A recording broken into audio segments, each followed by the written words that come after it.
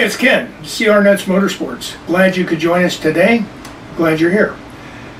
2008 Yamaha YZ250F. Bought one 9 months ago. And it's a nice bike, very nice bike. And we've worked very hard on it. But we've had some difficulties. Learning curve on our part, stupidity on my part twice. But we finally got it running, and you'll see that at the end. But I wanted to talk a little about, we picked it up, it was in pretty rough shape. The plastics were trash. They looked better in the pictures than what they actually were. So all that had to go. The seat was trash. My dear wife recovered it, and it turned out very nice. And she put a lot of effort into it, and it looks great. Cables were missing. Front brake caliper missing, chain missing, the sprockets were shot. So we put a clutch in it, timing chain, piston, rings, thoroughly inspected it, and we put it all back together, and we're pretty happy with ourselves. But we go to start it, and it's got a bad noise, and I'm going to play that clip right now. All right, let's see how Casey's leg works today.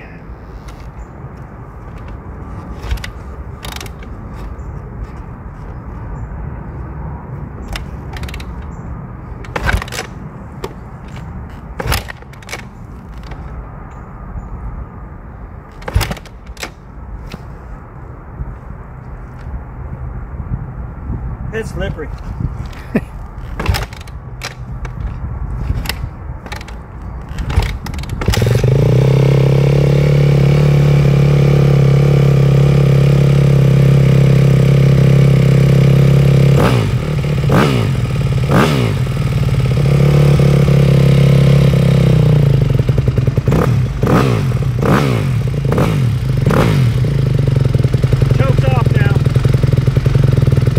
That sounds smooth.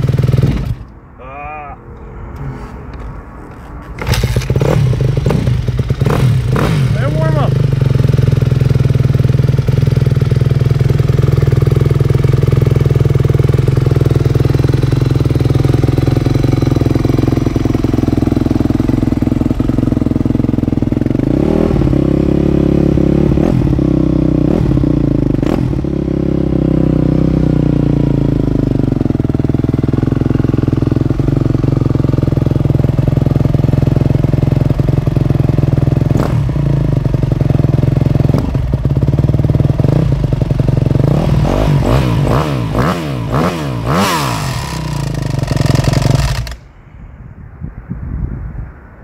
You hear that? Yeah.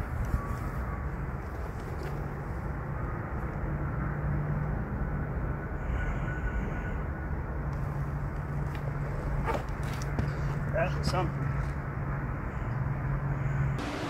Yep, that's a bad noise. Couldn't lift that sucker. So, reached out to a friend of ours who his name's Peter, and Resto Rooster is his channel, and he specializes in 4-strokes overhead camped. He has much more experience than I do. So I sent him a little clip you just saw, and I sent it to him, and I said, what do you think? And he said, timing chain tensioner, classic sound. So I could have changed it while I was on the bike, but I had second thoughts, and I said, let's pull the whole engine out, and we're going to check it and make sure it's right. So pulled the engine out, checked everything was fine, timing, perfect, dead nuts. Put it back together. So here we go, we're done. No, it didn't work out that way. We crank it up, and it's got a slap to it, slap top slap. Not another good sound. The timing chain whine was gone, but now it has a slap. What did I do wrong? So, tear it all apart. Pull the engine out again, and didn't have to split the case, but we tore it all the way apart. And lo and behold, below the oil pickup is the C-clip that holds in the piston wrist pin.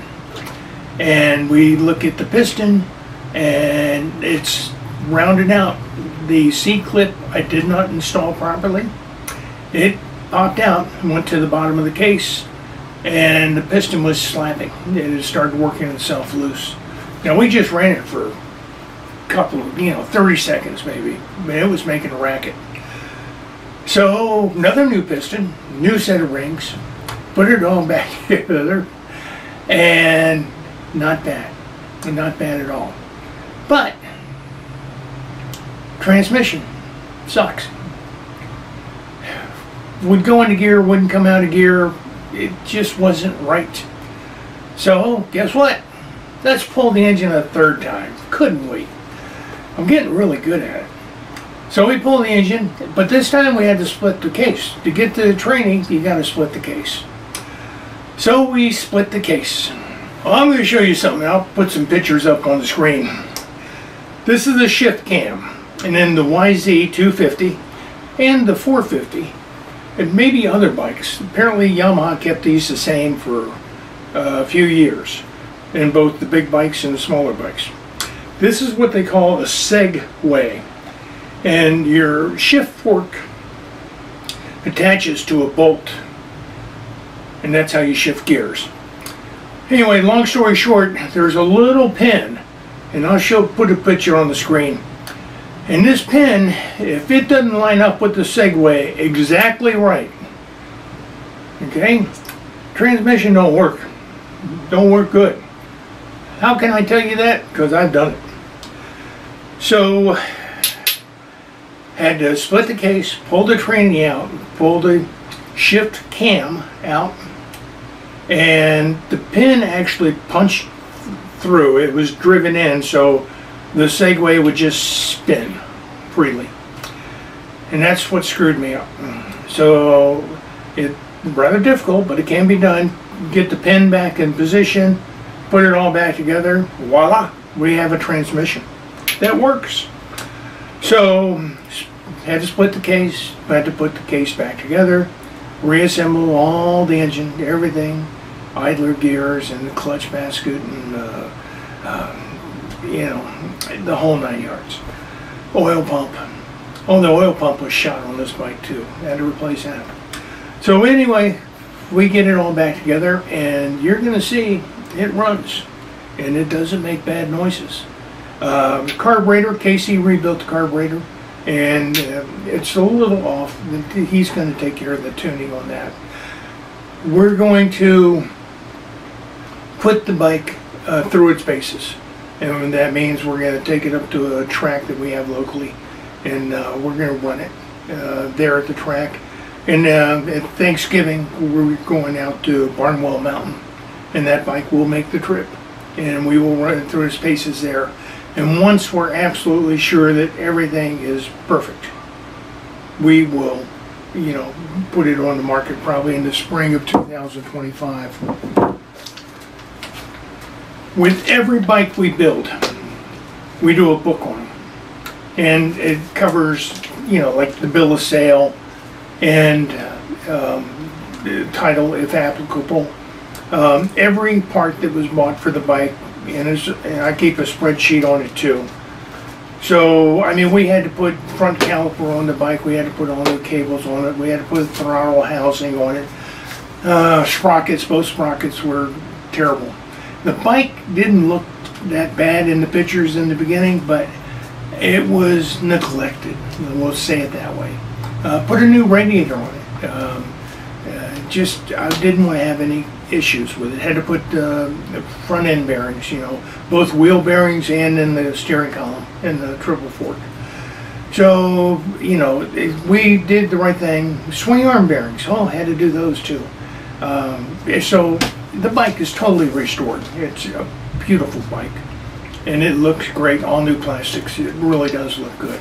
So we're happy with it. And now, the proof of our pudding you'll see here. And it actually runs and doesn't sound bad. Carb's a little off, but Casey will handle that. So anyway, sit back, relax, enjoy.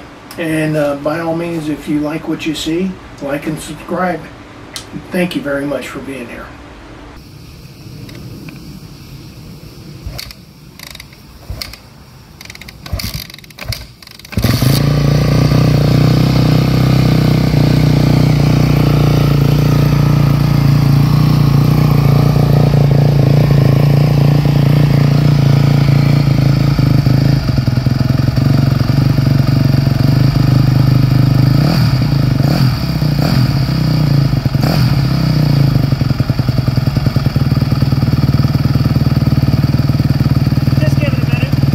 sounds good. Let's do it.